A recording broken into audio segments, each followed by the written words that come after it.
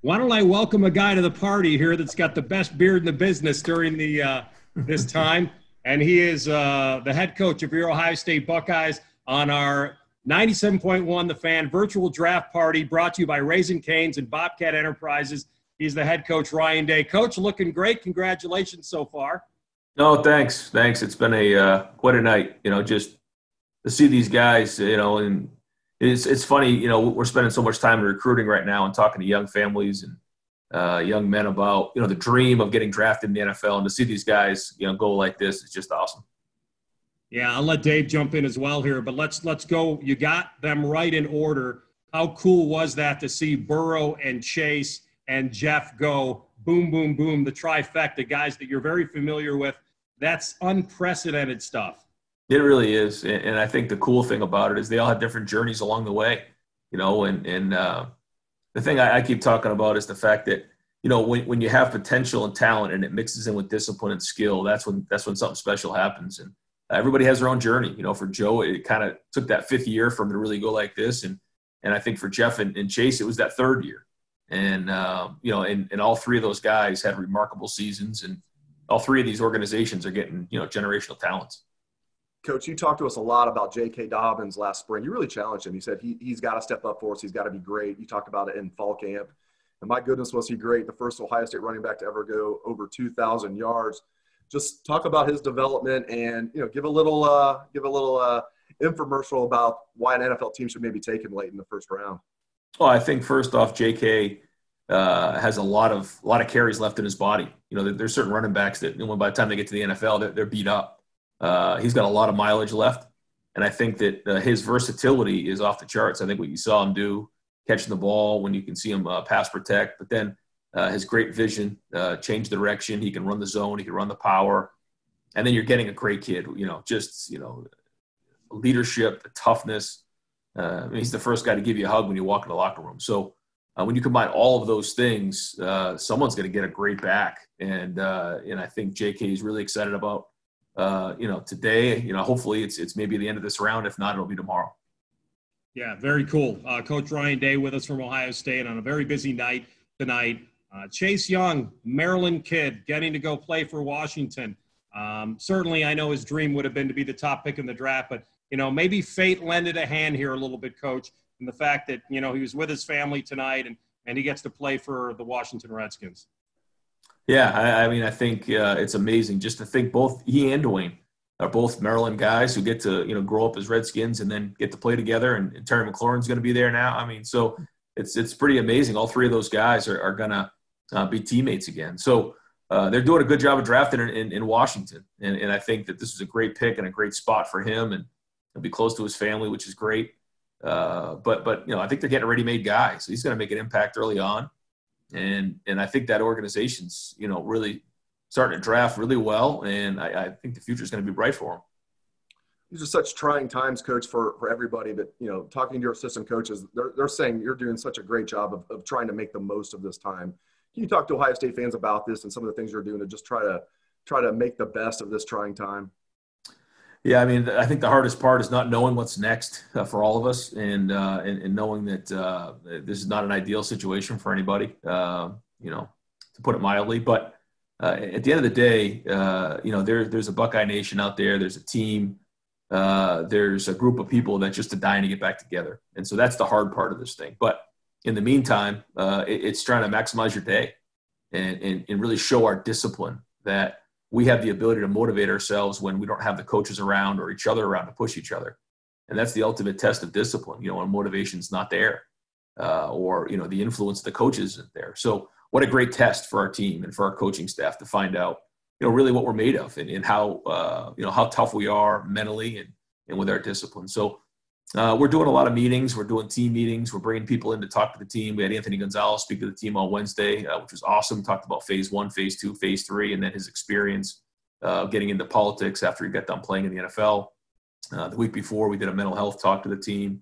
And the week before that, we had Dr. Borchers come on and talk about COVID-19 and just give the team some information on the virus itself, because there's a lot of information out there that some's real, some isn't. And so it was great for that. And then we're doing position meetings and having the coaches talk to them, work on leadership, motivation, and They're in the finals this week, so hopefully we can finish strong. Goals will be over 3-0, even with all this going on.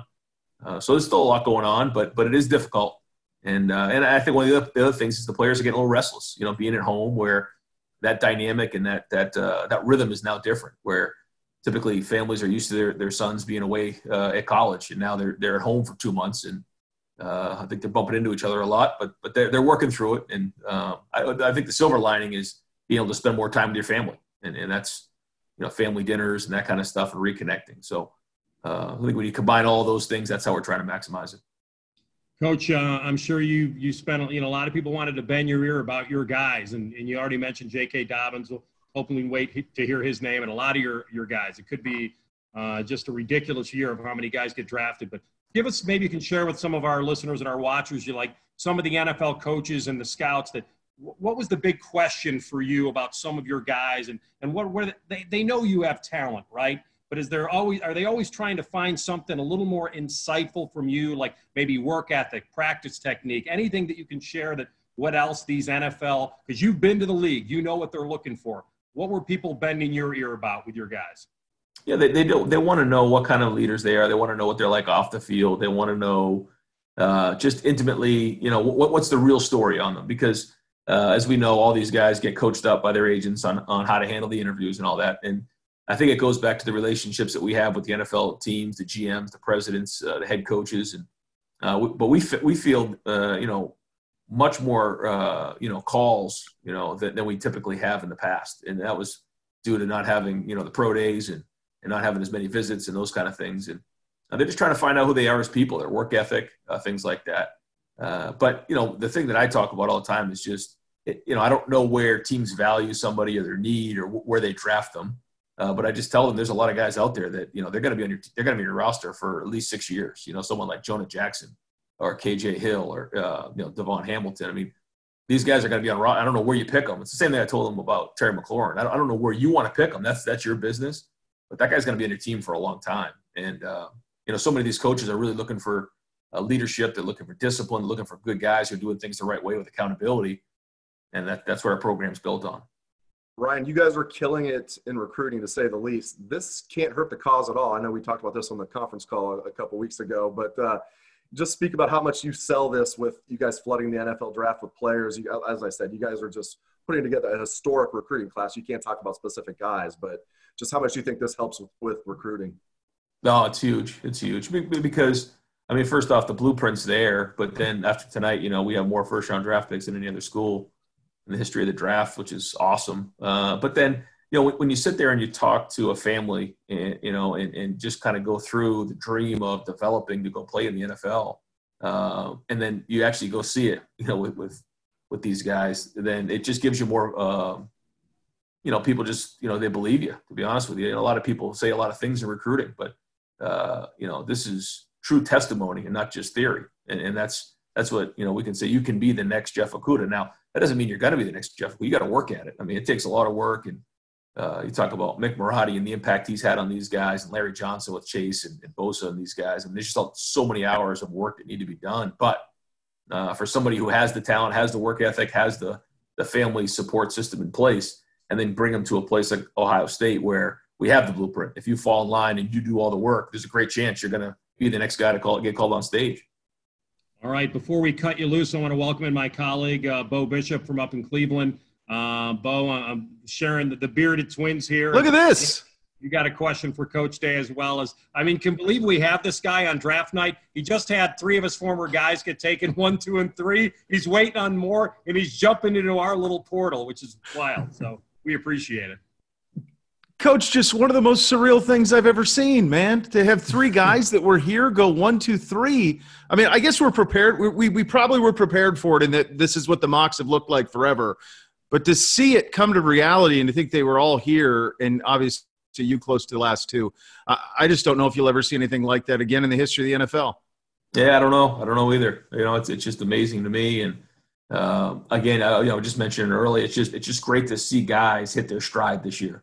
And you think about, at this time last year, if you were to say these are the top 3 picks in the draft, people probably would have sent you to an insane asylum. But then look at what they've done. Look at the work they've put in. And, this doesn't just happen. there's just so much work and you know, grinding and early wake up calls and film study, and just there's just a lot that goes into it. And so happy for these guys because hard work pays off and good things happen to good people. No doubt about it. I know you're going to be scheduled. I think you're on Golic and Wingo tomorrow morning, right? You're going to be burning the midnight oil, I believe.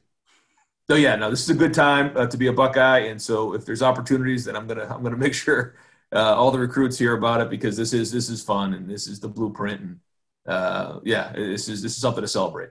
Well, this is what people need to know. You don't forget where you came from, because you're in our little world. We might have a couple hundred people listening. You're going to have millions more. So thank you for paying attention to the little people as well here tonight. And we can't wait to see you. Best to your family. Be safe, and thanks for everything you're doing. No, absolutely, guys. Everybody stay safe, and look forward to seeing you guys once this all clears up. And maybe I'll have the beard, maybe I won't. We'll have to see how it goes. Keep it. No, you look good. You look good, Coach. You look fantastic. Keep it. I appreciate it. I know, all Brian. right, thanks, guys. Keep it until it goes gray, you know? I mean, they say Ohio State football coaches age fast, except for this guy. Not him.